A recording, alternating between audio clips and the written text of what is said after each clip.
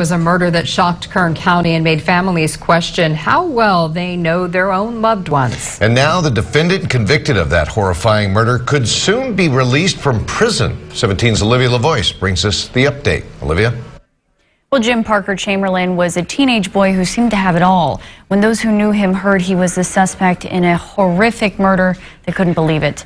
But when they heard who the victim was, it was simply unfathomable. Now the case is being reopened sooner than anticipated, and a judge will have to decide, does Parker Chamberlain deserve another chance at freedom, or is he right where he belongs? I'm shocked. I'm totally shocked. July 2001, police arrived to the home of beloved teacher 40-year-old Tori Knapp. Knapp had been savagely murdered, stabbed 35 times. Real nice lady. I just can't understand how something like this could happen to somebody like her. Knapp was an unlikely target of such violence, but even more shocking was the revelation her only son, 15-year-old Parker Chamberlain, was her killer. Chamberlain says he woke up angry at his friend's house after midnight, walked 3 or 4 miles to his house, grabbed a kitchen knife, and stabbed her, reportedly while she slept. Chamberlain was a star student and athlete at Centennial High.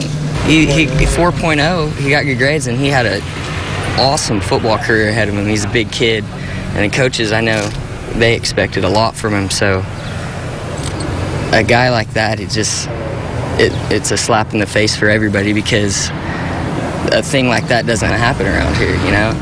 No one could make sense of it. Some felt Chamberlain's deadly actions were the result of his steroid use, but it was and still is a debated theory. Parker William Chamberlain, is that you? Yes, Your Honor. You're 15? Yes, Your Honor. Chamberlain was tried as an adult. He was convicted of first-degree murder and sentenced to 26 years to life, sent off to prison as a teen.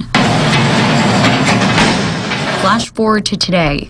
A bill signed in June gives the Secretary of California Department of Corrections and Rehabilitation the authority to recommend a prisoner be resentenced to probation if they feel the prisoner has been rehabilitated. In this motion, filed by Chamberlain's attorney, Chief Deputy Public Defender Peter Kang, notes it's extremely rare for the CDCR to recommend anyone be resentenced, and Parker Chamberlain is one of the few who meets the state's tough criteria. The motion lists hundreds of letters, certificates, and notes in his prison file the defense believes proves Chamberlain deserves to be released. Among his work at Valley State Prison, CDCR records say he's a mentor to other inmates and volunteers for dozens of inmate programs and has achieved success in many programs himself. There's no denying he's thrived in prison, but the DA's office says that was to be expected.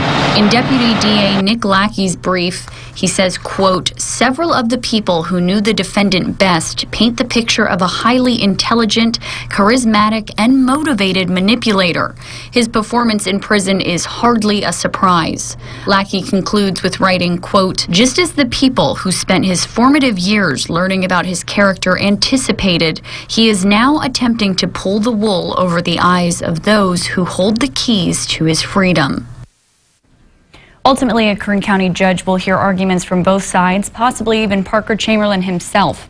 The judge will have the final say if Chamberlain is resentenced to probation and released back into society, or if he stays right where he is. If he's denied probation, Chamberlain will be eligible to go in front of a parole board in 2023. He is now 32 years old. The first hearing for this case is next week, and we'll keep you posted. But for now, in studio, I'm Olivia Lavoie, 17 News.